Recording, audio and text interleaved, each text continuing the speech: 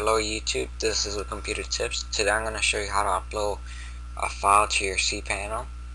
First, what you want to do is log into your web hosting account, and then you want to click log into your cPanel. This all depends on your web hoster because of the fact that it may not look the same as mine, but if you have the same hosting as mine, it will look the same. And cPanel will also not look the same depending on the web host, because each web host may set up theirs different. Like mine has it set up in different sections. But once you're at your cPanel, you want to click on File Manager. This window will pop up. It may not. Again, this depends on your web hoster. So you click OK. Now you're at your File Manager, and what we're going to be working with is public HTML, which is where you're putting all the contents of your website. When a person goes to your website, everything they see comes from public HTML, because it's what's made for the public to see. All the files that you can make for public eyes. Of course, they're not going to see the files, but they're going to see the contents that each file has inside.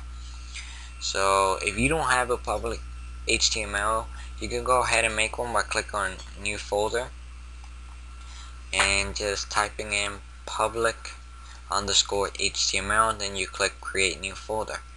I'm not going to create a new one because this is my website's public HTML, so I don't want to delete the files that are in there.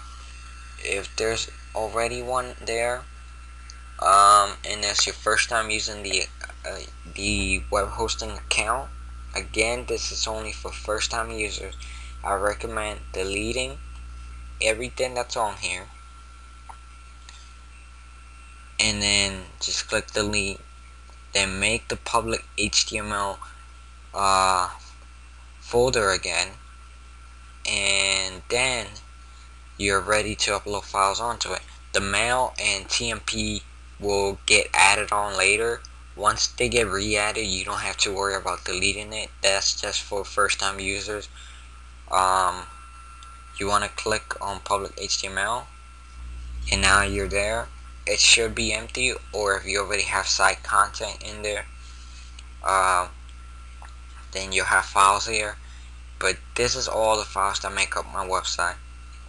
Basically, if I want to add anything else, I just go to upload, and then I choose file, and it'll take me to my computer so I can browse through the files that I may need to add to my site.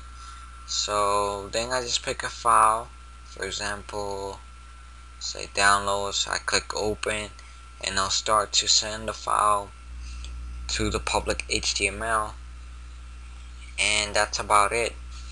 I hope you guys enjoy this video.